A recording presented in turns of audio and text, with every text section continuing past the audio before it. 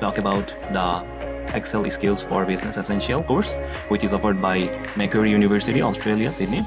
Okay, so today we're going to talk about week 3, which is basically formatting and the key concepts of a spreadsheet.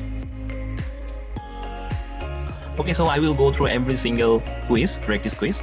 There's a practice quiz after every lesson, so I think you need to know about all the quizzes. So that's why, first of all, we will see about the quiz of formatting. Okay, so the first question, what does this and this sign means? The one is means upgrading the size of font, and the other one is degrading or decreasing the size of the font indicates. So this basically increase and decrease the font size. Okay, this will be the answer. Second question, before you can format specific cells, you must first select them, obviously. True. Okay, so when you choose which font you are going to use for business report, which of the following should you consider? Okay, so this will not be the answer. Okay, so the answer will be readability, your company's preferred font. These two will be your answer. Okay, so I have selected all 4 of them. I don't know why, but your personal preference and whether the font is freely available or not is not the correct answer. The correct answer will be readability, and absolutely the company's preferred font will be preferred first. Okay, so what do you want to do first in order to change the font of your entire spreadsheet? Select all the data of your worksheet and then change the font.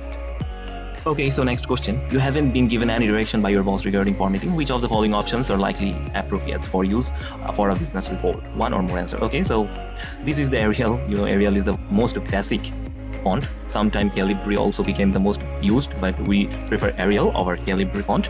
And Times New Roman, which is also known as the official font. So we should focus on Arial and Times New, not one Apple 28th century is not the one.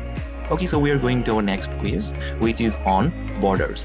Okay, so we're going to see the questions of borders. The first question, to add borders to a large block of data, just select one cell of the data set. Is it true or false? It's absolutely false, because you spotted the only selected cell border will be modified. If you do not select all the data set, all the border of the data set will not be modified. Okay, so which border option should we use to get this result? Because you see there's a double bottom border, so the double border on the bottom, so this will be top, and double bottom border. Okay, so the next question, how do you remove borders while minimizing changes to data? If you are unsure, head over. Okay, so click on the cells, go to borders and choose no border. That's the easiest way. Okay, so this will be your answer. We are going to our next quiz, which is about alignment tools. You know what alignment means? Alignment of the data. Okay, so push-pin shipping. How did they make this collaboration among the cells? Okay, so to get a heading exactly like this in the middle of several columns, which tool you use? You will use this is called merge and center, alignment center and merge. Okay, which of the alignment options below match the text in the screenshot? Horizontal alignment left and vertical alignment center. That's it, because you can see this is kind of lefty, not the right. Okay, the text entered into the cell doesn't fit and part of it was cut off. Which of the following will make the text visible without affecting the layout of your report? Wrap text. In that case, you can use a wrap text. It's a very useful option for the fitting of your data. And next quiz is our format painter, which is very important for our spreadsheets. So we are going through the questions. The first question, which of the following formats does the format painter copy? Okay, the format painter copy one or more answers. Okay, so the font size, you can format painter did this. They modify the format painter modify the font size, also font type and number format, border, cell background fill, text, all of this. I think they have already mentioned all of the format painter functions. Okay, so next question. Sean has just created a great looking table and has decided to format one of his other reports in just the same way. What can he do? He needs to select the entire worksheet, select and single click on the format painter and then click on cell A1 or the first cell of his new worksheet, and then it will be done. Okay, what are the new banded rows and how can we create them? Okay, so banded rows are alternative in colors to improve readability of spreadsheets. They can be set up by manually filling the background of one row and then the other row and then next one with no fill. So that's how you can do with this. Oh, I think we left another question, right? There's 4 questions of them. Okay, so what happens when you select a section of your spreadsheet? Click the drop down and select this first option. It will clear everything of this entire spreadsheet. Nothing will be left, right? Okay, so format painter has done. So number formats. Okay, so number format is basically spreadsheet is all about numbers, so number format is very important. So Shane applied number formatting from cells D4 to D10. What formatting did he apply? He applied the percentage, and decimal place. Okay, so Chen made some more changes to the number format to office data. What format did he apply in column B? Okay, this is column B. Okay, he changed the number format to long date. Okay, what is the main difference between accounting and the currency number format in Excel? If you are not sure, you can go through that. Okay, the main difference between accounting format and is a currency symbol, right? Which is aligned in the left and which is not present in the number format. There is no currency sign. Okay.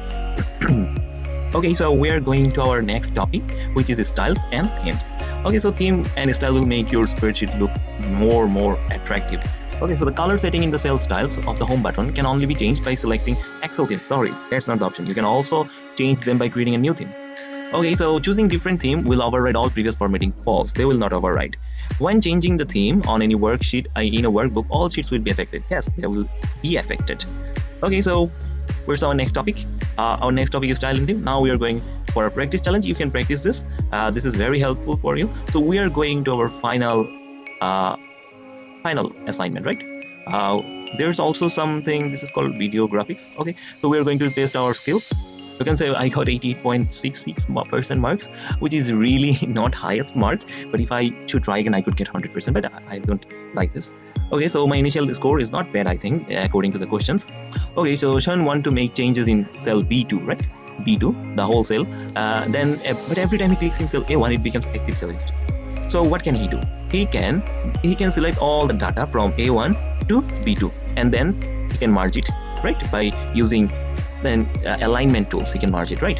Okay, so we are going to download our assessment sheet, and this assessment sheet will help us to go through all our homeworks, right?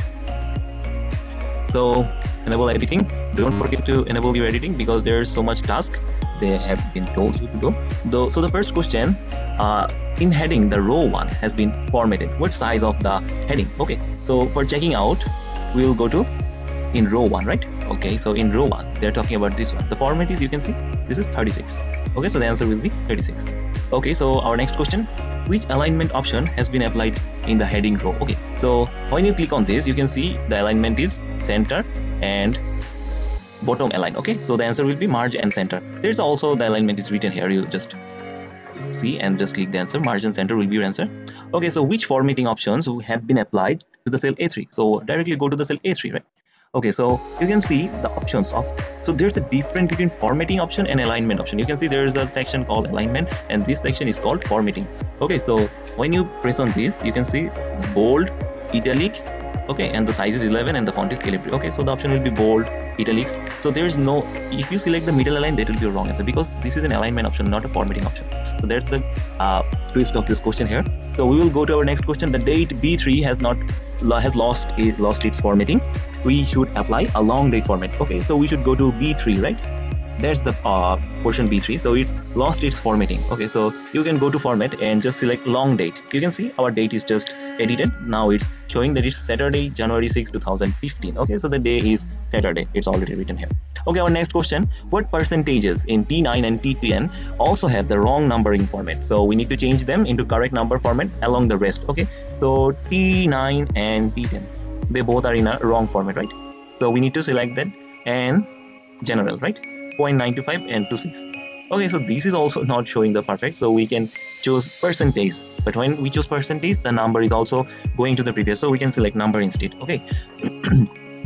Okay, so the question is, what is the value shown in T9 right now? Okay, so this is 93%. Okay, so if you select, you can see the answer is 0.93, which is equivalent to 93%, right? Okay, so the answer will be 93. In cell style, which cell style has been added to the cell C38 and U38? Okay, so we need to go to C38 and U38. Okay, so we can see, okay, C38 and U38. So you should again go to the questions. What is the name of the style? Okay, so when you press here and press on your cell styles, you can see, just press here, right? Press here and again. The cell style, you will find that this is the style. When you press on this, the style is changing. So title, our style name is total, right? Okay, so don't change your style, just write here total. That will be your style of the cell. Okay, so the next question, which of the following formats has been added to B3, right? Went to B3 again, B3. So you can see the border line is bold, right?